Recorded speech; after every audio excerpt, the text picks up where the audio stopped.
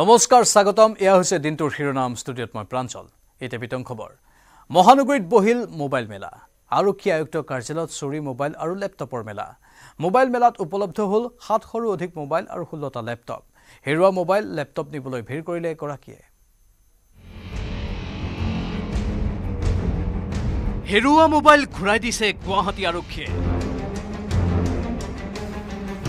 মোবাইলৰ গৰাকীৰ মুখত হাঁহি বিৰিঙিছে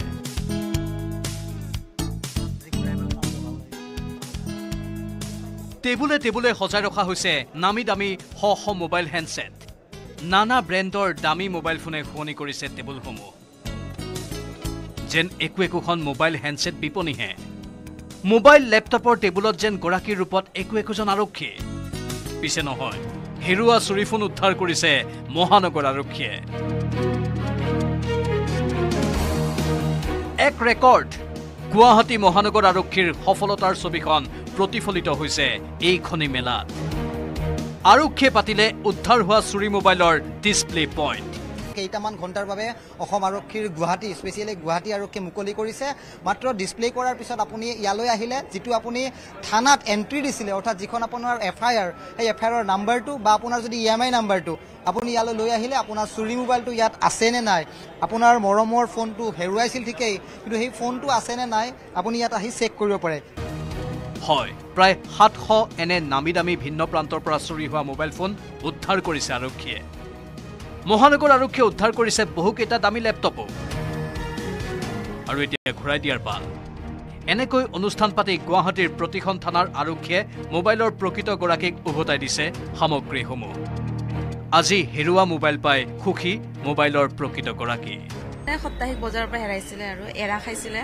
পিছত বিচাৰি গৈছিলো কিন্তু নাই পোৱা নাই বুলি কৈছিলে আৰু তেৱে লৈছিলে আৰু কিমান দিন আগতে হেৰাইছিল 2 মাহ মান হৈছে 2 মাহত তো 2 মাহৰ পিছত আৰু মোবাইলটো এই যুৱতী গৰাকী উভতাই পাইছে এনে কেনেকুৱা লাগিছে মনটো এবাৰ যদি সুধো ভাল লাগিছে নিজৰ বস্তু ঘূৰাই পাইছে ঘৰৰ পৰা বজাৰ যাওঁতে হেৰাইছিল মানে ৰাস্তাত কোনোবা টানি নিছিল নিজে পেলাইছিল নেকি পৰি গৈছিল পৰি গ'ল হেৰাইছিল মনটো অলপ হলো বেয়া লাগিছিল আজি ঘূৰাই পালে ভাল লাগিছে বক্সটো থাকিল ঠিকই বাকি পকেট মাৰি দিছে ইএমআই শেষ হোৱা নাই মানে মাৰি আছিলো তাৰপিছত আৰু এটা ইএমআই শেষ হোৱাৰ পিছতে পকেট মাৰি দিছে বাকি ইএমআই এনে ভৰিছো আৰু আমি টোটেল ইএমআই কেইটা আছিল 12টা পানবজাৰত থকা মহানগৰ আৰক্ষী আয়ুক্তৰ কাৰ্যালয়ত উপস্থিত হ'ল আৰক্ষী সঞ্চালক প্ৰধান জিপি সিং ডিজিপিক সংগ দিলে অনুষ্ঠানৰ আয়োজক পুলিচ কমিছনাৰ দিগন্ত পৰাই হেৰুৱাৰ বেদনা ঘূৰাই পোৱাৰ সুখ চুৰি সামগ্ৰী বিচাৰি দিয়াৰ কষ্টত আৰক্ষীৰ লোকো আজি সুখী বৰ্তমান তো আমাৰ দুজন দিয়া গৈছে আৰু আহি আছে বুলি ফোন কৰিছে মানে খালি হৈ যাব টেবুল থাকে নেকি আশা কৰিছো যিমানখিনি লগত আছিলে মানে ৰিকভাৰ এইখিনি জাস্ট ৰিসেন্টলি ৰিকভাৰ হোৱা মোবাইল সেইকাৰণে আমি এইখিনি মানে এতিয়া আজি হেণ্ডঅভাৰ কৰিম আপোনাৰ মোবাইলৰ বাকচটো আইএমআই নাম্বাৰটো দিলেই হৈ গ'ল আৰু আইডেন্টিফিকেশ্যন কিবা এটা হ'লে হ'ল যে সেইটো তেওঁৰ মোবাইলৰ গৰাকী হয় তাৰপাছত আমি দি আছো এই অনুষ্ঠানত অংশগ্ৰহণ কৰি ডিজিপিয়ে সাধাৰণ জনতাক কৰিলে আহ্বান CDIR পোৰ্টেলত হেৰুৱা মোবাইলৰ IMEI কৰক অন্তৰ্ভুক্ত এক নম্বৰটো হ'ল যদি তেনেকুৱা কিবা এটা মোবাইল ৰিপৰ্ট হয় তেতিয়া ডিপাৰ্টমেণ্ট অফ টেলিকমিউনিকেশ্যন ইমিডিয়েটলি মোবাইলটো ব্লক কৰি দিয়ে পিছত যেতিয়া তেওঁলোকে পিং পায় তেতিয়া ইমিডিয়েটলি কনচাৰ্ণ ডিষ্ট্ৰিক্টৰ পুলিচক জনাই দিয়ে যে এই মোবাইলটো আমুকত অন হৈছে তেতিয়া স্থানীয় জিলা আৰক্ষী এইটো মোবাইল ৰিকভাৰ কৰিবলৈ চেষ্টা কৰে যিখিনি মোবাইল ৰিকভাৰ হৈছে তাত কিছু ভাগ এই CIR জৰিয়তে ৰিকভাৰ হোৱা বুলি আমি ক'ব পাৰোঁ মুঠতে এনেকৈ দিনটোৰ ব্যস্ততাৰ অন্ত নাই আৰক্ষী মহলত বহুজন আকৌ হ'ল নিৰাশ কিছুমানে পালে আন কিছু একো নাপালে নিজৰ মৰমৰ হেৰুৱা মোবাইলটো তাৰ মাজতে নতুন গোচৰ ল'বলৈ পুনৰ সাজু হ'ল মহানগৰ আৰক্ষী আকৌ এবাৰ ক্ৰাইম ব্ৰাঞ্চৰ টেবুলত জমা হ'ল আৰু বহু চুৰি অভিযোগৰ পত্ৰ ভিডিঅ' জাৰ্নেলিষ্ট প্ৰভাস সিঙৰ সহযোগত গুৱাহাটীৰ পৰা Dipankar Das News 18 Assam north east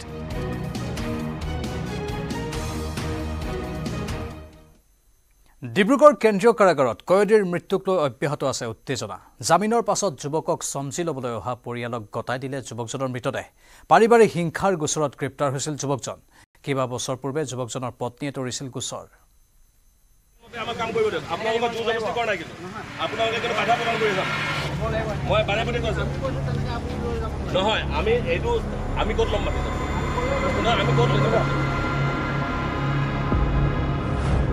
Dibrugarh কাৰাগাৰত কয়দীৰ মৃত্যু শৈলজা বৰগোহাঁইৰ মৃত্যুক লৈ ৰহস্য দণ্ডাধীশ অবিহনে ডিব্ৰুগড় সদৰ থানাৰ ভাৰপ্ৰাপ্ত বিষয়াৰ মৃতদেহ চমজি লোৱাক লৈ পৰিয়ালৰ ক্ষোভ গতিকে জেল কৰ্তৃপক্ষ ইয়াত নিশ্চয় গাফিলতি হৈছে জেল কৰ্তৃপক্ষই নিশ্চয় ইয়াত হেমাহি প্ৰদান কৰিছে যদি সেই ব্যক্তিজনৰ অসুখ হৈছিলে তেতিয়া তেখেতে ক'লে কিয় ডক্টৰে ট্ৰিটমেণ্ট নকৰিলে বহু বছৰ পূৰ্বে শৈলজা বৰগোহাঁইৰ বিৰুদ্ধে পত্নীয়ে তৰিছিল পাৰিবাৰিক হিংসাৰ গোচৰ সেই গোচৰৰ বিবাদ চলি থকাৰ মাজতে শৈলজাক এৰি আন কোনো লোকৰ সৈতে বিবাহ পাশতো আবদ্ধ হৈছিল পত্নী কিন্তু তাৰ পাছতো শৈলজাৰ বিৰুদ্ধে চলি থাকিল গোচৰ সেই গোচৰৰ শুনানিত উপস্থিত নথকাৰ বাবে বামুণবাৰী আৰক্ষী চকীৰ ৰুখত পৰিল শৈলজা বৰগোহাঁই দুধৰ্ষ অপৰাধীৰ দৰে পুৱতি নিশা ৩ বজাত লেঙেৰীৰ ২ নং গন্ধিয়া পুৰণি গাঁৱৰ ঘৰৰ দুৱাৰ ভাঙি বামুণবাৰী আৰক্ষীয়ে কৰায়ত্ব কৰিলে শৈলজাক মঙলবাৰে নিশাই স্বাস্থ্য পৰীক্ষা কৰাৰ পাছত শৈলজাক ডিব্ৰুগড় কেন্দ্ৰীয় কাৰাগাৰলৈ নিক্ষেপ কৰিলে বামুণবাৰী আৰক্ষীয়ে আনফালে বৃহস্পতিবাৰে আদালতে জামিন মঞ্জুৰ কৰিলে শৈলজা বৰগোহাঁইৰ পৰিয়ালৰ লোকে জামিনৰ নথিপত্ৰ লৈ ডিব্ৰুগড় কেন্দ্ৰীয় কাৰাগাৰলৈ আহোঁতেই পোহৰলৈ আহিল ভয়ংকৰ ঘটনা কাৰাগাৰ কৰ্তৃপক্ষই শৈলজাক এখন হুইল চেয়াৰত বহুৱাই ততাতৈয়াকৈ চিকিৎসাৰ ব্যৱস্থা কৰাৰ পৰামৰ্শ দিলে পৰিয়ালৰ লোকক কিন্তু চমজি লওঁতে হুইল চেয়াৰতে শৈলজাৰ মৃত্যু হোৱাৰ কথা ধৰিব পাৰি আতংকিত হৈ পৰিল পৰিয়ালৰ লোকসকল এৰাতি জেলত থাকোঁতেই কেনেকৈ মৃত্যু হ'ল সুস্থ সবল শৈলজাৰ জেল কৰ্তৃপক্ষৰ পৰা পৰিয়ালে এই প্ৰশ্নৰ উত্তৰ বিচাৰি থাকোঁতেই বিৰতৰূপে ঘটনাস্থলীত উপস্থিত হ'ল ডিব্ৰুগড় সদৰ থানাৰ ভাৰপ্ৰাপ্ত বিষয়া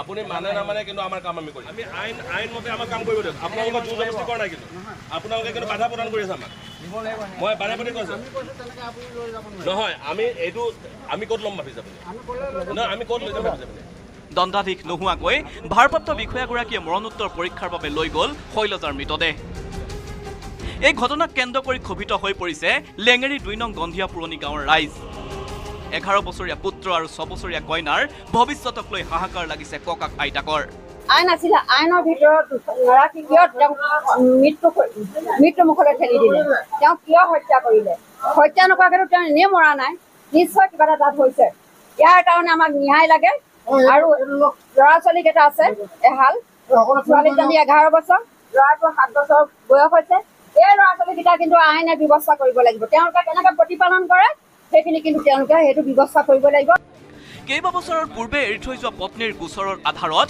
আৰক্ষীয়ে ঘৰৰ দুৱাৰ ভাঙি তুলি নিয়া শৈলজা বৰগোহাঁইৰ মৃত্যুৰ উচিত তদন্তৰ দাবী পৰিয়ালৰ লগতে লেঙেৰীবাসীৰ মৰাণৰ পৰা ঋষেশ্বৰ বৰুৱা আৰু ডিব্ৰুগড়ৰ পৰা জেছিম আহমেদৰ report news 18 Assam north east Lakhimpur কাৰাগাৰৰ ভিতৰত চলে ড্ৰাগছ হুৰা জোৱাৰ আড্ডা লখিমপুৰ কাৰাগাৰৰ ভিতৰ চৰাৰ আচল কাহিনী উদঙাই দিলে কয়দীয়ে লখিমপুৰ কাৰাগাৰত চলে অসামাজিক কাৰ্যকলাপ কয়দীয়ে উদঙালে প্ৰহৰী আৰু সহ কোষাধ্যক্ষৰ স্বৰূপ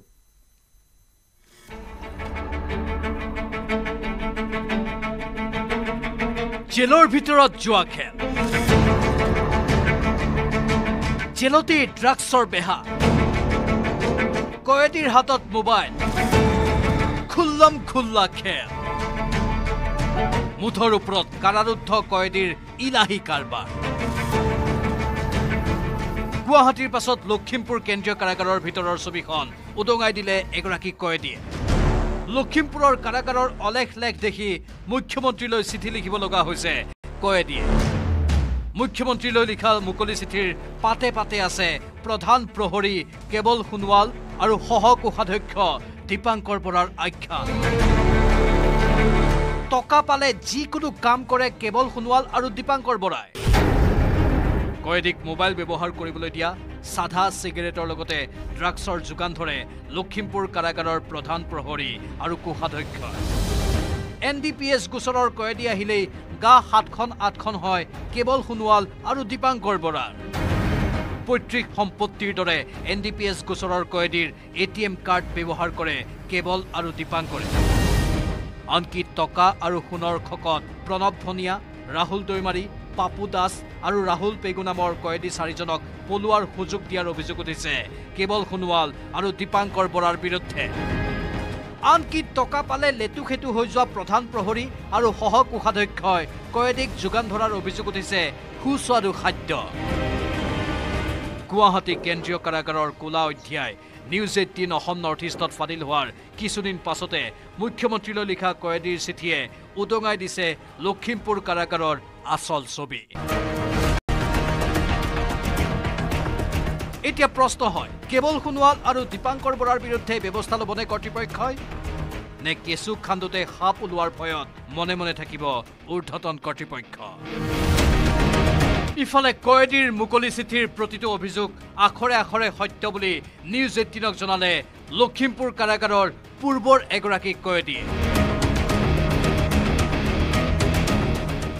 4টা ৰুমতো CCTV নাই, জোৱা খেলে হওক বা 2 নম্বৰ যিকোনো মদ চিগাৰেটৰ পৰা আদি কৰি তাত খাবলৈ একেবাৰে সহজ। মই সম্পূৰ্ণ তথ্য যদি লাগে তেতিয়াহ'লে চৰকাৰক বা প্ৰশাসনক মই দিবলৈ ৰাজি আছোঁ। বঙালমৰাৰ যিখিনি মানুহক ধৰিছে, নকল সোণ হওক নকল পইচা হওক সেইখিনি মানুহ একেলগতে ৰাখিছে, কিন্তু তাতে যে ৰচনা হয় নহয় বুলি ক'ব নোৱাৰি। মানে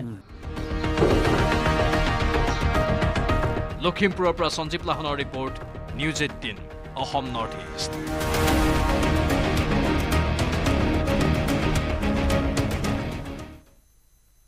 বিধায়ক পদ এৰি দুচকুত চকুলৈ দিল্লী যাত্ৰা আৱেগিক ফণীভূষণ চৌধুৰীৰ। মনত দুখ থাকিলেও নতুন ৰূপত সাংসদ হিচাপে সমষ্টিবাসীৰ সপোন পূৰণ কৰিবলৈ সাজু ফণীভূষণ চৌধুৰী। লগতে দলটোক আৰু অধিক শক্তিশালী কৰাৰ অংগীকাৰ ল'লে নৱনিৰ্বাচিত সাংসদগৰাকীয়ে। চকুত চকুলৈ দিল্লী যাত্ৰা সাংসদ ফণীভূষণ চৌধুৰীৰ। মনৰ ইচ্ছাৰ বিপৰীতে কান্দি কান্দি নিৰ্বাচন খেলিছিল ফণীভূষণ চৌধুৰীয়ে। বৰপেটাত বিপুল ভোটৰ ব্যৱধানত জয়লাভ কৰাৰ পিছতো মন খুলি হাঁহিব পৰা নাই বিধায়কগৰাকীয়ে। দিল্লী যাত্ৰাৰ প্ৰাক মুহূৰ্তত পুনৰ উচুপি আৱেগিক হৈ উঠিল চৌধুৰী। বিধায়ক পদ এৰাৰ দিনটোত আৱেগিক হৈ ফণীভূষণ চৌধুৰীয়ে ক'লে, মই এতিয়াও নাজানো মোৰ সিদ্ধান্ত সঠিক নে ভুল। মই আনুষ্ঠানিকভাৱে পদত্যাগ কৰাৰ লগে লগে মই নিজেই তাৰমানে আচলতে কি কৰিলোঁ কি নকৰিলোঁ, মই লোকসভাৰ নিৰ্বাচনত প্ৰতিদ্বন্দ্বিতা কৰাটো মই উচিত হ'ল নে অনুচিত হ'ল, এই কথাটো মই আজিৰ দিনটোত মই ধৰিব পৰা নাই। অসম বিধানসভাৰ বিধায়ক পদ এৰাৰ প্ৰাক্ষণত অন্তিমবাৰলৈ বিবেকক প্ৰশ্ন নৱনিৰ্বাচিত বৰপেটা লোকসভা সমষ্টিৰ সাংসদ ফণীভূষণ চৌধুৰীৰ। সমষ্টিৰ ভোটাৰক উদ্দেশ্যি ফণীৰ প্ৰশ্ন, বঙাইগাঁওবাসীক মই অন্যায় নে মংগল কৰিলোঁ? ৰাইজৰ প্ৰতি মই আছে বঙাইগাঁও আছে ৰাইজৰ প্ৰতি আচলতে মই অন্যায় কৰিলোঁ নে তেওঁলোকৰ মই মংগল কৰিলোঁ, এই কথাটো মই আজিৰ দিনটোত মই ধৰিব পৰা নাই। জনতাৰ মাজত তেনেই সাধাৰণ ৰূপে থাকি ভালপোৱা ফণীভূষণ চৌধুৰীয়ে বিচৰা নাছিল দিল্লী যাত্ৰা। কিন্তু বৰপেটাৰ প্ৰাৰ্থী আৰু পাৰ্টি আগত লৈ কান্দি কান্দি টিকট গ্ৰহণ কৰা ফণীভূষণ চৌধুৰীক হাঁহি হাঁহি জয়লাভ কৰোৱাইছিল বৰপেটা সমষ্টিৰ জনতাই। সেয়ে মনত দুখ থাকিলেও সমষ্টিবাসীৰ সপোন পূৰণ কৰিবলৈ সাজু ফণীভূষণ চৌধুৰী। তেওঁলোকে যোৱা 38টা বছৰত যি তেওঁলোকে মোক যি মৰম চেনেহ দিলে, তেওঁলোকে মোৰ প্ৰতি যি আস্থা বিশ্বাস তেওঁলোকে আগবঢ়ালে, সেই আস্থা বিশ্বাস সেই মৰম যাতে মই এই নতুন যি দায়িত্বভাৰ গ্ৰহণ কৰিবলৈ ওলাইছোঁ, মই এই নতুন দায়িত্বভাৰ গ্ৰহণ কৰা কাৰ্যকালটো যাতে মই তেনেধৰণে মৰম চেনেহ আস্থাভাজন হ'ব পাৰোঁ, এই ক্ষেত্ৰত মই নিশ্চিতভাৱে চিন্তা চৰ্চা কৰিম। অৱশ্যে সহজ সৰল ফণীভূষণ চৌধুৰীৰ সলনি নহয় বৰ্তমানৰ চৰিত্ৰ, সেই কথা নিজেই ক'লে। মোৰ স্বভাৱ পৰিৱৰ্তন নহয়, মোৰ তাৰমানে মই এটা কথা ক'ম যে আমি কওঁ যে কুকুৰৰ নেজ যিমানে ঘিৰে নেহকক কিয়, তাৰমানে কুকুৰৰ নেজ কেতিয়াও চিধা নহয়। ফণীভূষণ চৌধুৰীৰ স্বভাৱ কেতিয়াও সলনি নহয়। ইপিনে সাংসদ হৈ ফণীভূষণ চৌধুৰীয়ে দলটোক আৰু অধিক শক্তিশালী কৰাৰ আশ্বাস দিলে। ৰাজ্যৰ 26ৰ বিধানসভা নিৰ্বাচনত ডাবল ডিজিটত আসন লাভ কৰিব অগপয়।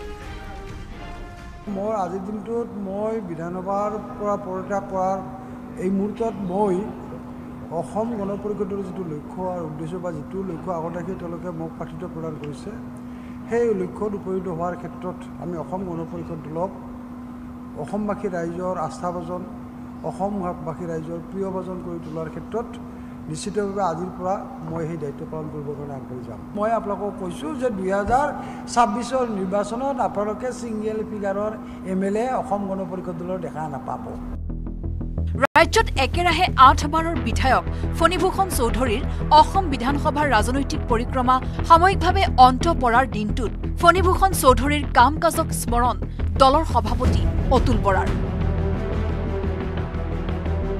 বৰপেটাবাসী ৰাইজৰ ওচৰত কৃতজ্ঞ আমি মিত্ৰতাৰে নিৰ্বাচনত অৱতীৰ্ণ হৈছিলোঁ আপোনালোকে জানে ভাৰতীয় জনতা পাৰ্টি UPPL অগপ এই তিনিওটা দলৰ কৰ্মকৰ্তাসকলে তেখেতক লোকসভালৈ পঠিয়াবলৈ আপ্ৰাণ চেষ্টা কৰিছে তেখেতসকলৰ ওচৰত আমি কৃতজ্ঞ আৰু বঙাইগাঁওবাসীক আমাৰ কৃতজ্ঞতা জনাবলৈ ভাষা নাই ইপিনে অগপৰ দুৰ্গ বঙাইগাঁও বিধানসভা সমষ্টিত অনুষ্ঠিত হ'বলগীয়া উপ নিৰ্বাচনত সমষ্টিটোৰ পৰা অগপই প্ৰতিদ্বন্দ্বিতা কৰিব বুলি এক প্ৰকাৰ নিশ্চিতি প্ৰদান কৰিলে দলৰ সভাপতি অতুল বৰাই অৱশ্যে সমষ্টিটোৰ পৰা কোনে প্ৰাৰ্থিত্ব লাভ কৰিব এই কথা সময়ত স্পষ্ট কৰিব বুলি মন্তব্য অতুল বৰাৰ ইফালে শুকুৰবাৰৰ দিনটোত ফণীভূষণ চৌধুৰীৰ লগতে নৱনিৰ্বাচিত সাংসদ পৰিমল শুক্লবৈদ্যয়ো বিধায়ক পদ এৰি দাখিল কৰিলে পদত্যাগ পত্ৰ কেমেৰাত সুশান্তৰ সহযোগত বলেন ভট্টাচাৰ্যৰ report news 18 Assam north east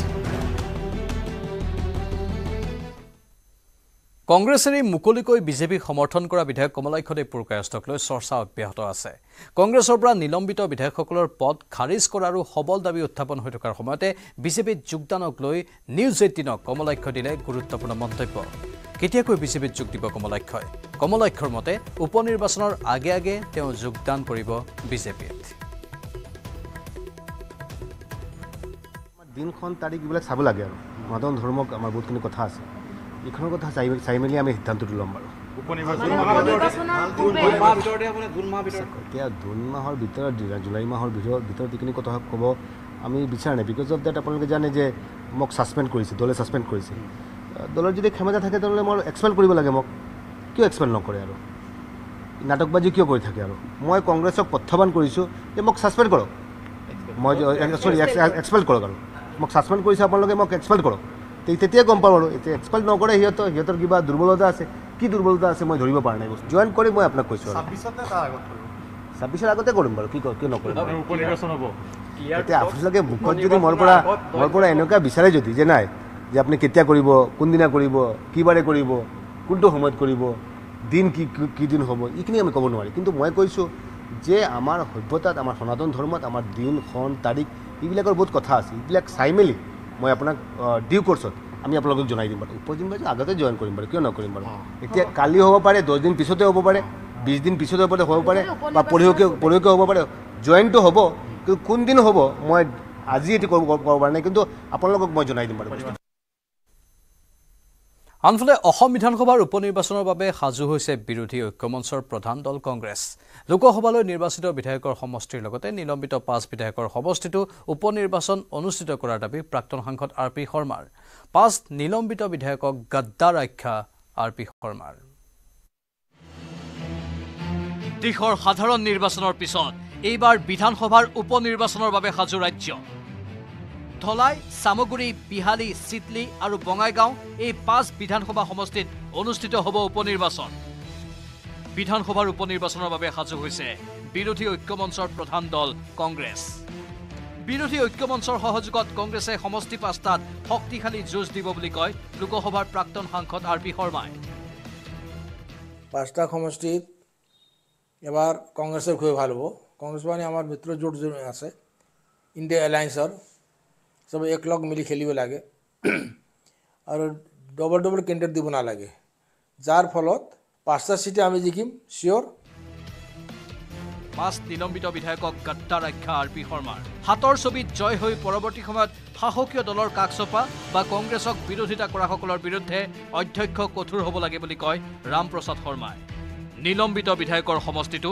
উপনিৰ্বাচনৰ পোষকতা কৰে কংগ্ৰেছে আৰু বাকি যে 5টা সিটৰ যোনটো কংগ্ৰেছৰ থাকি বিজেপিৰ লগত মিত্ৰাদি আৰু যোন থালিত খায় এইটো থালি লেতেৰা কৰে সেই বিধায়কসকলক অধ্যক্ষ মহোদয় আমাৰ স্পীকাৰ ডাঙৰীয়াই ইমিডিয়েটলি তেওঁলোকে পদটো খাৰিজ কৰক আৰু একেলগে বাই ইলেকশ্যন হওক 5টা পাছত 10টাত হ'ব আৰু 10টাতে যেতিয়া কংগ্ৰেছ বা মিত্ৰৰ জোটে আমি জিকিম অসমৰ ৰাজনীতিক কলংকিত কৰি প্ৰথমবাৰলৈ 5গৰাকী বিধায়কক্ৰমে শশীকান্ত দাস, শ্বেৰৱান আলী আহমেদ, সিদ্দিক আহমেদ, বসন্ত দাস আৰু কমলাক্ষদেৱ পুৰকায়স্থই কংগ্ৰেছত জিকি বিজেপি দলক সমৰ্থন জনাইছে।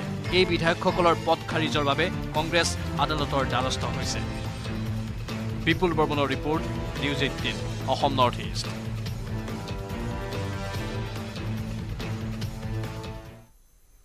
ইফালে উপনিৰ্বাচনক কেন্দ্ৰ কৰি খেল জমি উঠিছে বিহালীত। মুখ্যমন্ত্ৰীৰ পৰা গ্ৰীণ ছিগনেল পোৱাৰ পিছতে তেজপুৰৰ প্ৰাক্তন সাংসদ তথা ৰাজ্যিক বিজেপিৰ সাধাৰণ সম্পাদক পল্লৱ লোচন দাস এক্টিভ হৈ পৰিছে বিহালীত। কিন্তু পল্লৱ লোচন দাসৰ বিৰোধিতা কৰিছে বিজেপিৰ একাংশ নেতাকৰ্মীয়ে।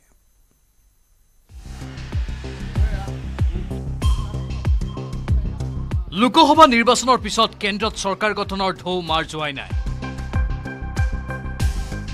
কিন্তু অসমত আৰম্ভ হৈ গ'ল উপনিৰ্বাচনৰ ঢৌ। এই হিচাপত বিহালীত আৰম্ভ হ'ল উপনিৰ্বাচনৰ বতাহ। বিহালীত আৰম্ভ কৰি দিলে পল্লৱ লোচন দাসে ৰাজনীতি।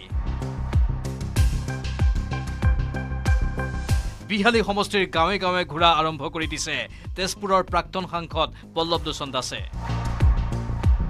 শোণিতপুৰৰ নৱনিৰ্বাচিত সাংসদ ৰঞ্জিত দত্তই দলৰ পৰা একাষৰীয়া কৰি থোৱা বিজেপিৰ প্ৰাক্তন মণ্ডল সভাপতি বিষয়ববীয়া কৰ্মীসকলক লগত লৈ বিহালীত এনেদৰে সভা সমিতি অনুষ্ঠিত কৰিছে পল্লৱ লোচন দাসে। কিন্তু পল্লৱ লোচন দাসৰ বিৰোধিতা কৰিছে একাংশ বিজেপিৰ নেতাকৰ্মীয়ে। পল্লৱৰ সলনি বিচাৰিছে জয়ন্ত বৰাক। মুখ্যতঃ সমষ্টিটোৰ বুৰৈ, বিহালী আৰু বাঘমৰা মণ্ডলৰ সভাপতি 3গৰাকী বিচাৰিছে জয়ন্ত বৰাক। প্ৰাৰ্থিত্ব প্ৰত্যাশী জয়ন্ত বৰাক লগত লৈ 3 মণ্ডল সভাপতিয়ে সমষ্টিটোত অনুষ্ঠিত কৰিছে সভা সমিতি। ইয়াৰ বিপৰীতে সমষ্টিটোত উপনিৰ্বাচনৰ বাবে ব্যস্ত হৈ পৰা পল্লৱ লোচন দাসে সমষ্টিটোৰ পৰাই ৰাজনৈতিক জীৱন আৰম্ভ কৰিছিল আৰু এই সমষ্টিৰ ৰাইজৰ কাষত থাকিব বিচাৰে বুলি দাবী কৰিছে। মই বিহালীৰ বিধায়ক আছিলোঁ। বিহালীৰ ৰাইজৰ যিখিনি মৰম মই মোৰ জীৱনত পাইছোঁ, কাৰণ প্ৰথম স্বীকৃতি মোক বিহালীৰ ৰাইজে দিছে। বিহালীৰ ৰাইজৰ যিখিনি মৰম মোক দিছে সেইখিনি মই ভৱিষ্যত দিনত য'তে ৰাজনীতি নকৰোঁ কিয় বিহালীৰ ৰাইজ যাতে সদায় মোৰ ওচৰলৈ বিনা দ্বিধাই আহিব পাৰে, মই তেওঁলোকৰ বাবে কাম কৰিব পাৰোঁ। অৱশ্যে সমষ্টিটোত উপনিৰ্বাচন কেন্দ্ৰিক ব্যস্ততা আৰম্ভ কৰিলেও পল্লৱ লোচন দাসৰ কাষত দেখা পোৱা যোৱা নাই ৰঞ্জিত দত্তৰ সমৰ্থকসকলক। দলে যাক টিকট দিব তাকেই মানি ল'ব বুলিও সদৰি কৰে প্ৰাক্তন সাংসদ পল্লৱ লোচন দাসে।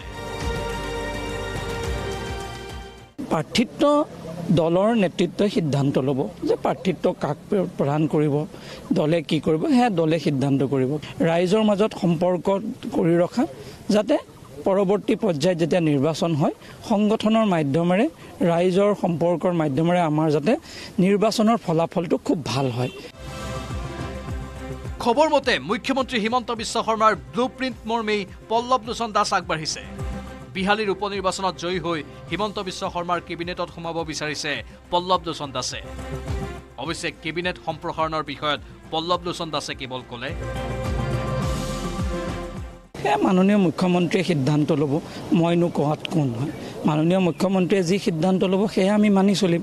কিন্তু মাননীয় মুখ্যমন্ত্ৰীয়ে সেই সম্পৰ্কে আপোনালোকে সংবাদ মেলত কৈছে, তেওঁ সময় যেতিয়া আহিব কৰিব আৰু মন্ত্ৰীসভাত তেওঁ কাক স্থান দিব সেইটো মাননীয় মুখ্যমন্ত্ৰীৰ সিদ্ধান্ত।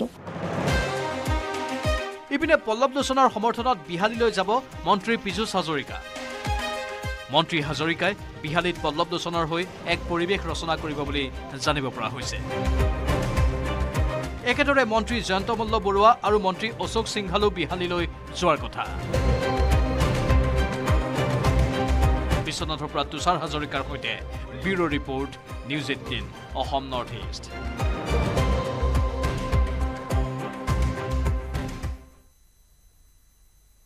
কৰিমগঞ্জত পুনৰ নিৰ্বাচন বিচাৰি 7 দিনৰ ভিতৰত ন্যায়ালয়ৰ দ্বাৰস্থ হ'ব কংগ্ৰেছৰ প্ৰাৰ্থী হাফিজ ৰছিদ আহমেদ চৌধুৰী। নিৰ্বাচনৰ সময়ত বিসংগতি, ভয়াৱহ ৰেগিং আৰু গণনাত অতিৰিক্ত ভোট কেনেকৈ ওলাল বুলি প্ৰশ্ন হাফিজ ৰছিদ আহমেদ চৌধুৰীৰ। গোচৰ সম্পৰ্কত নতুন দিল্লীত নথিপত্ৰ প্ৰস্তুত কৰি আছে হাফিজ ৰছিদৰ পক্ষই।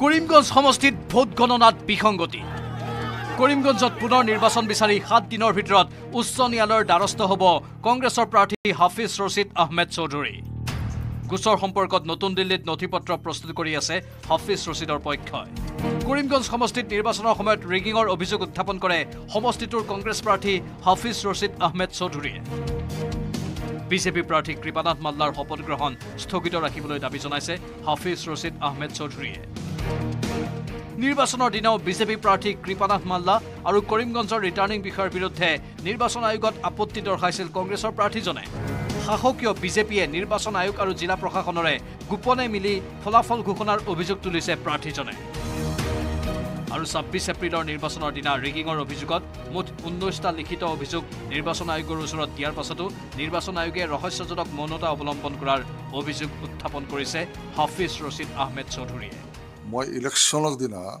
তাৰ আগতো মই 17 মানে 17 তাৰিখ যেটো হৈছে ইলেকশ্যন 26 তাৰিখ হ'ল 17 তাৰিখ আমি বিজয় মালাকাৰ এগেইনষ্টত মই কেছ এফআইআৰ ফাইল হৈছে মোক এজন লিগেল টিমক এজনে এফআইআৰ ফাইল কৰিছে কেছ ৰেজিষ্টাৰ্ড হৈছে 22 তাৰিখ আকৌ আমি দিছোঁ ইলেকশ্যন কমিশ্যনক তেওঁলোকে পাইছে যে আমি হেৰি এপ্ৰিহেণ্ড কৰি আছোঁ যে আমি আশংকা কৰি আছোঁ যে এনেকৈ ৰেগিং হ'ব পাৰে 26 তাৰিখ 22 তাৰিখ আমি দিছোঁ 26 তাৰিখ যেতিয়া ইলেকশ্যন হ'ল ইলেকশ্যন আৰম্ভ হোৱাৰ পিছৰ পৰাই কিছুমান জেগাত মেচিন দেখা গৈছে বিসংগতি হৈছে সেইটো মই লগে লগে ইলেকশ্যন জনাইছোঁ 9:39 পৰা আৰম্ভ কৰিছোঁ মই 9:39 AM মৰ্ণিং কৰি প্ৰায় মোৰ দেন 14 কমপ্লেইন মই ইলেকশ্যনত দিছোঁ আৰু তেওঁলোকে চব কথা পাইছে পাই তেওঁলোকে ৰেছপন্সো কৰিছে যে আমি পাই বস্তুটো আমি একচুৱেল কনচাৰ্ণ প্লেচত কনচাৰ্ণ অফিচাৰৰ লগত আমি যোগাযোগত আছোঁ আমি একশ্যন লোৱাৰ কাৰণে বা লুকিংটোৰ কাৰণে মই দিছোঁ কিন্তু আল্টিমেটলি তেওঁলোকে লুকিংটো হৈ থাকিল বস্তুটো আৰু কোনো ফাইনেল কোনো হেৰিটো নহ'ল এনেবোৰ খেলিমেলিৰ বাবে পুনৰ নিৰ্বাচন অনুষ্ঠিত কৰাৰ দাবীত দেওবাৰে নিৰ্বাচন আয়োগক লিখিত আবেদন প্ৰেৰণ কৰে হাফিজ ৰছিদ আহমেদ চৌধুৰীয়ে লগতে বিজেপি প্ৰাৰ্থী কৃপানাথ মাল্লাৰ সাংসদ হিচাপে শপত গ্ৰহণ স্থগিত ৰখাৰো দাবী উত্থাপন কৰে প্ৰাৰ্থীজনে কথা হৈছে ওটটো কিন্তু 24 তাৰিখ দি দিছে 24 তাৰিখত কেছটো নৰ্মেলি কোৰ্টে কি কয় কিন্তু মইতো প্ৰেয়াৰটো দিম যদি কোনো কাৰণে লয়ও যাতে বস্তু যাতে ষ্টে কৰি দিয়ে সেইটো মোক এটা প্ৰেয়াৰ থাকিব 4 জুনৰ ফলাফল ঘোষণাৰ দিনা কৰিমগঞ্জ লোকসভা সমষ্টিত উপৰঞ্চি 3811টা ভোট ক'ৰ পৰা ওলাল সেয়াও ৰহস্যজনক বিপুল বৰ্মনৰ report news 18 Assam north east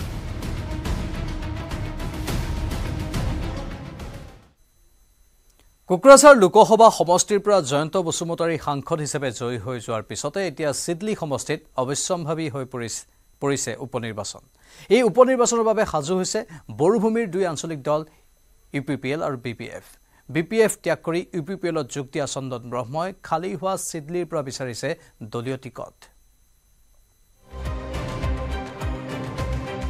উপনিৰ্বাচনৰ বতাহ সিডলি সমষ্টিটো আৰম্ভ হৈছে সমষ্টিটোৰ ইউপিপিএলৰ বিধায়ক এইজন জয়ন্ত বসুমতাৰী কোকৰাঝাৰ লোকসভা সমষ্টিৰ পৰা জয়ী হোৱাত খালী হ'ল সিডলিৰ আসনখন এই সিডলি সমষ্টিত এতিয়া সমষ্টিৰ 3বাৰৰ বিধায়ক তথা প্ৰাক্তন মন্ত্ৰী চন্দন ব্ৰহ্মই বিচাৰিছে টিকট লোকসভা নিৰ্বাচনৰ পূৰ্বে বিপিএফ ত্যাগ কৰি ইউপিপিএলত যোগ দিয়া চন্দন ব্ৰহ্মই খালী হোৱা সিডলিৰ পৰা বিচাৰিছে দলীয় টিকট কিন্তু চন্দন ব্ৰহ্মক টিকট দিয়াত বাধা দিছে সিডলিৰ ইউপিপিএলৰ নেতা কৰ্মীয়ে মূলতঃ লোকসভা নিৰ্বাচনত চন্দন ব্ৰহ্মই দলীয় প্ৰাৰ্থী জয়ন্ত বসুমতাৰীৰ হৈ বিশেষ প্ৰচাৰ নচলোৱাৰ বাবে ক্ষুব্ধ হৈ আছে ইউপিপিএলৰ নেতা কৰ্মীসকল অৱশ্যে চন্দন ব্ৰহ্মক টিকট দিবনে নাই দলীয় নেতৃত্বই ঠিক কৰিব বুলি নিউজ 18ক জনালে নৱনিৰ্বাচিত সাংসদ জয়ন্ত বসুমতাৰীয়ে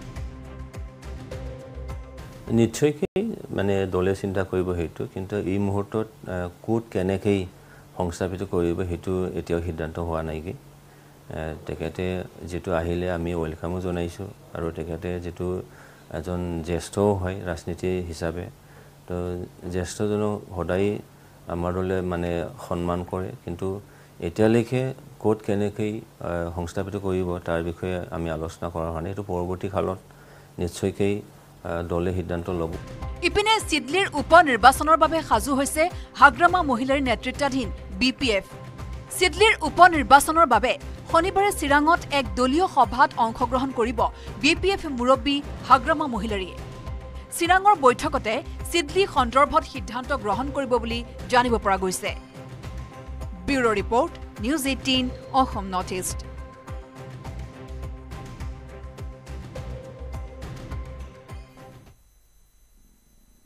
চাকৰি হেৰুৱাব ৰাজ্যৰ 2 শতাধিক ঠিকাভিত্তিক কৰ্মচাৰীয়ে। ইতিমধ্যে চৰকাৰে জাৰি কৰিছে জাননী।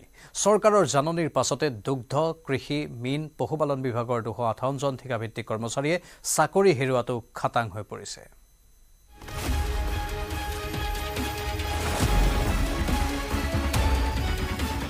ৰাজ্যত চাকৰি হেৰুৱাব 2 শতাধিক লোকে।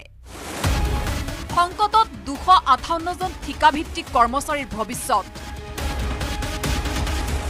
দুগ্ধ, কৃষি, মীন, পশুপালনত ছাটাইৰ জাননী চৰকাৰৰ। 1 লাখ নিযুক্তি প্ৰদানেৰে চমক সৃষ্টি কৰা ৰাজ্য চৰকাৰৰ কাৰ্যকালতে এতিয়া চাকৰি হেৰুৱাৰ দিশে আগবাঢ়িছে ৰাজ্যৰ 258 জনকৈ ঠিকাভিত্তিক কৰ্মচাৰীয়ে।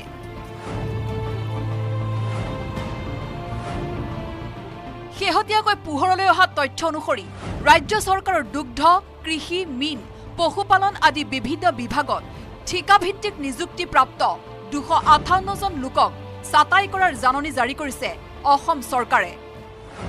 ৰাজ্য চৰকাৰৰ স্বতন্ত্ৰ অসম গ্ৰাম্য আন্তঃগাঁথনি আৰু কৃষি সেৱা সমিতিয়ে প্ৰকাশ কৰিছে ছাটাইৰ জাননী। ইতিমধ্যে সমিতিয়ে ঠিকাভিত্তিক কৰ্মচাৰীসকললৈ চাকৰিৰ পৰা অব্যাহতি দিয়াৰ সন্দৰ্ভত জাননী জাৰি কৰিছে। ইয়াকে লৈ এতিয়া হাহাকাৰ লাগিছে ঠিকাভিত্তিক কৰ্মচাৰীসকলৰ মাজত। জানিব পৰা মতে বিশ্ব বেংকৰ পৰা পোৱা ঋণ লৈ অসম চৰকাৰে Assam agri business and rural transformation exact চমুকৈ এপাৰ্ট নামৰ এক প্ৰকল্প ৰূপায়ণ কৰিছিল, যি প্ৰকল্পৰ উদ্দেশ্য আছিল কৃষকৰ ফচল মূল্য সংযোজন কৰা।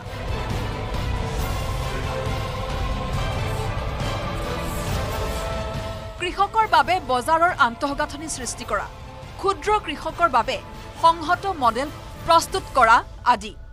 প্ৰকল্পটোৰ বাবে সমিতিয়ে বিভিন্ন বিভাগত কেইবা শতাধিক অসমীয়া প্ৰাৰ্থী নিয়োজিত কৰিছিল। শেহতীয়াকৈ 258 গৰাকী ঠিকাভিত্তিক কৰ্মচাৰীক ছাটাই কৰাৰ বাবে প্ৰস্তুতি চলাইছে সমিতিখনে।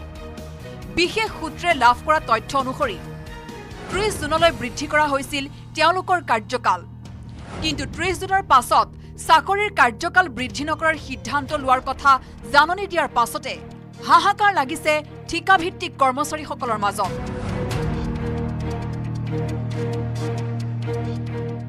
এই ঠিকাভিত্তিক কৰ্মচাৰীসকল দুগ্ধ, মীন, পশুপালন আৰু পশু চিকিৎসা, উদ্যান শস্য, অসম ৰাজ্যিক কৃষি সামগ্ৰী বিপণন পৰিষদ, কৃষি আদি খণ্ডত নিয়োজিত হৈ আছিল।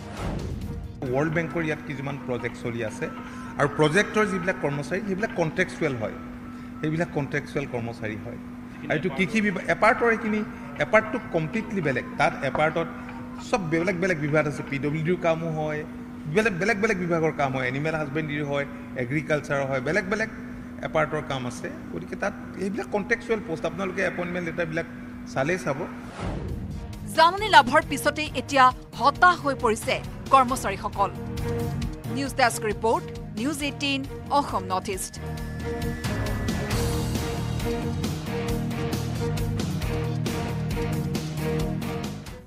মৃত্যুৱে যাক হাৰ মনাব পৰা নাই।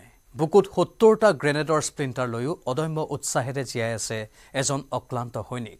বিগত 24 বছৰ ধৰি মৃত্যু যন্ত্ৰণালৈ কৰি গৈছে দেশৰ সেৱা। মৃত্যুৱে যাক হাৰ মনাব পৰা নাই। বুকুত 70টা গ্ৰেনেডৰ স্প্লিণ্টাৰ লৈও অদম্য উৎসাহেৰে জীয়াই আছে এজন অক্লান্ত সৈনিক।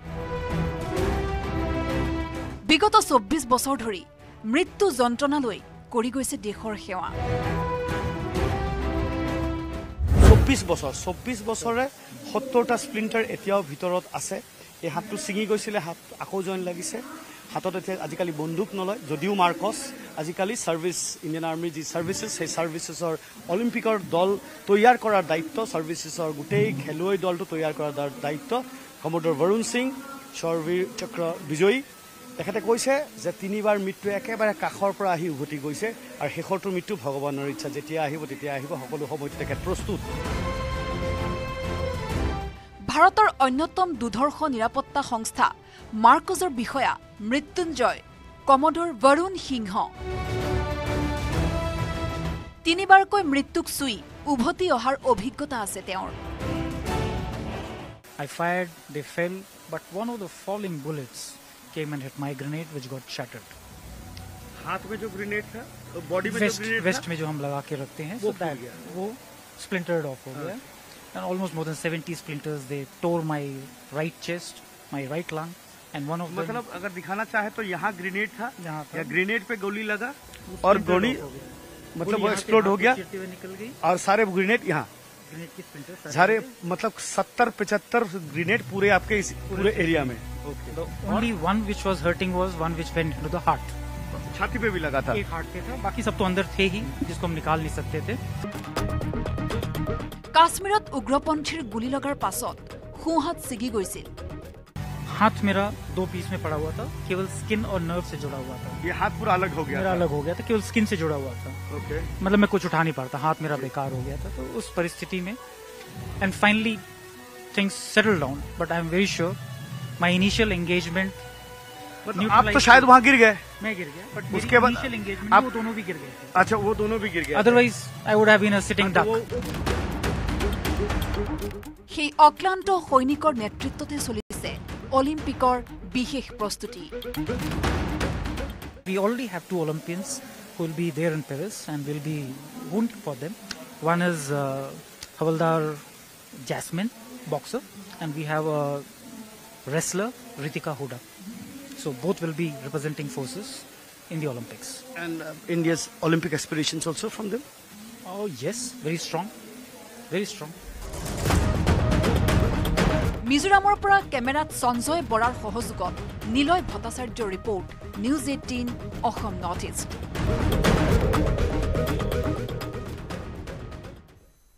দুষ্ট চক্ৰৰ কবলত পৰি অৰুণাচলৰ দুৰ্গম এলেকাত এক প্ৰকাৰ বন্দিত্বৰ জীৱন অতিবাহিত কৰা দুগৰাকী যুৱতীসহ এজন 55 বছৰীয়া ব্যক্তিক উদ্ধাৰ কৰিলে চতিয়াৰ ইটাখোলা আৰক্ষীয়ে.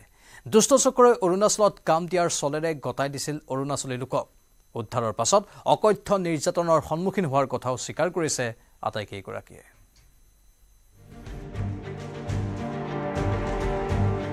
ধন উপাৰ্জনৰ টোপ আৰু চলাহী কথাৰে অসমৰ পৰা একাংশ সহজ সৰল লোকক অৰুণাচলত বিক্ৰী কৰাটো সাধাৰণ ঘটনাত পৰিণত হৈ আহিছে.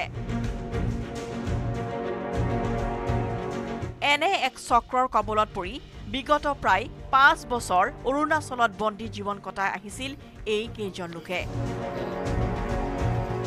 দুষ্ট চক্ৰৰ কবলত পৰি অৰুণাচলৰ দুৰ্গম এলেকাত এক প্ৰকাৰ বন্দিত্বৰ জীৱন অতিবাহিত কৰা দুগৰাকী যুৱতীসহ এজন 55 বছৰীয়া ব্যক্তিক উদ্ধাৰ কৰিলে চতিয়াৰ ইটাখোলা আৰক্ষীয়ে.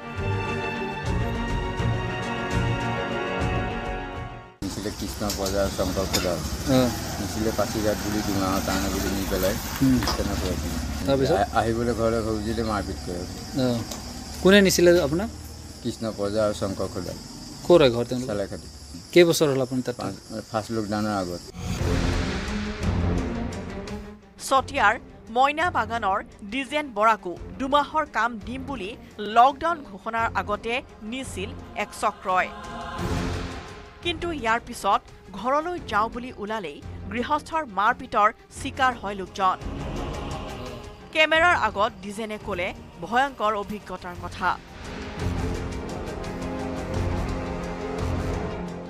তাত বাগানত পঠিয়াই গাহৰি দানা দিব পঠিয়াই কৌপাতি চাউল দোকান চাউল নম পঠিয়াই অনেক কাম. আহিব বিচাৰে নাই আপুনি? আহিব বিচাৰিলে মাৰে.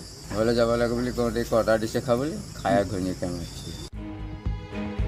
দীৰ্ঘদিন ধৰি অৰুণাচলত এক প্ৰকাৰ বন্দিত্বৰ জীৱন অতিবাহিত কৰা যুৱতীসহ ব্যক্তিজনক ইটাখোলা আৰক্ষীয়ে উদ্ধাৰ কৰি অনাৰ পিছত এতিয়া সকাহ লাভ কৰিছে পৰিয়ালৰ লোকসকলে. ৰঙাপাৰাৰ পৰা ধনেশ্বৰ কলিতাৰ report news 18 Assam north east.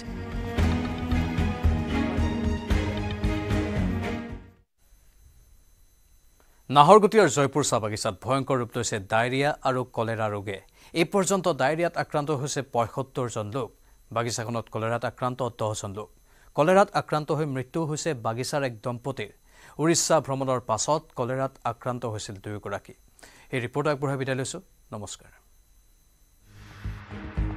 নাহৰকটীয়াত বিভীষিকাৰ সৃষ্টি কৰিছে মহামাৰী কলেৰাই নাহৰকটীয়াৰ জয়পুৰ চাহ বাগিচাত ডায়েৰিয়া আৰু কলেৰাই লৈছে ভয়ংকৰ ৰূপ এই পৰ্যন্ত ডায়েৰিয়াত ৭৫ জন আক্ৰান্ত চিনাক্ত হৈছে 10 জন কলেৰা ৰোগীৰো মৃত্যুমুখত পৰিছে 2 জনকৈ শ্ৰমিক বিগত 3 জুনত গৰাজাল নামৰ চাহ শ্ৰমিকজন ডায়েৰিয়াত আক্ৰান্ত হৈ মৃত্যু হোৱাৰ লগতে 7 জুনত টিংকু কয়া নামৰ আন এজন চাহ শ্ৰমিক মৃত্যুমুখত পৰে উল্লেখ্য যে গৰাজাল আৰু তেওঁৰ পত্নী উৰিষ্যা ভ্ৰমণ কৰি অহাৰ পিছত ডায়েৰিয়াত আক্ৰান্ত হৈ মৃত্যুমুখত পৰে গৰাজাল নামৰ শ্ৰমিকজন ইয়াৰ পিছতেই গৰাজাল নামৰ ব্যক্তিজনৰ তিলনি খাবলৈ গৈ প্ৰায় ৭৫ জনকৈ লোক ডায়েৰিয়াত আক্ৰান্ত হোৱাৰ লগতে ভয়ংকৰভাৱে বাগিচাখনত বিয়পি পৰে ডায়েৰিয়া আৰু কলেৰা ৰোগ ইতিমধ্যে এই ডায়েৰিয়াত আক্ৰান্ত হোৱা ৭৫ জন ৰোগীৰ ভিতৰত 10 জন ৰোগী কলেৰাত আক্ৰান্ত হোৱা বুলি নাহৰকটীয়া সামূহিক চিকিৎসা কেন্দ্ৰৰ চিকিৎসকে নিশ্চিত কৰিছে কলেৰাত আক্ৰান্ত ৰোগীসকল ক্ৰমে মনিতা তাঁতী ঈশা চৌহান মংগলী কয়া গোলাপ এক্কা মানিক তিৰ্কি বাসন্তী তাঁতী পুষ্প তাঁতী ললিতা তাঁতী ৰোগী নাহৰকটীয়া সামূহিক চিকিৎসা আমাৰ টোটেল আমাৰ হৈছিলে প্ৰায় 75 হৈছিলে আজি ডেটলৈকে আৰু এতিয়া মাত্ৰ এজনহে আছে চিকিৎসালয়ত বাকীখিনি আমি আপোনাৰ ইয়াতে আৰু ডিব্ৰুগড়ত আৰু আমাৰ নাহৰকটীয়াত চিকিৎসা কৰি